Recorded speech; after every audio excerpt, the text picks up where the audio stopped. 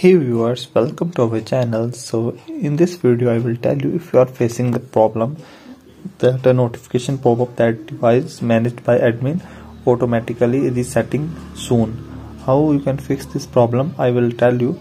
If you want to fix this problem, you just need to follow some simple steps and your problem will be solved.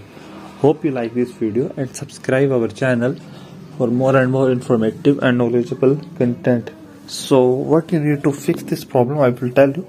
So I was just factory reset my device, and when I enter the Wi-Fi password it says managed by admin. I have using my phone for several time. From a long time I am using this device, but this issue has never occurred. So how you can fix this problem? When I firstly configure him online, after reset, try to connect by internet connection, they continue to show me this notification device managed by admin or resetting soon. So what happened when I'm deactivate Google Play service, this disappear and the phone can be used but without any Google advantage. So what can I do to fix this problem? So I am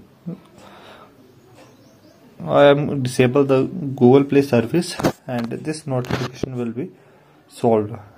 So in this way you can also fix this problem. If you want to turn off this notification, you just need to turn off your notifications of your Google Play service and this problem will automatically solve.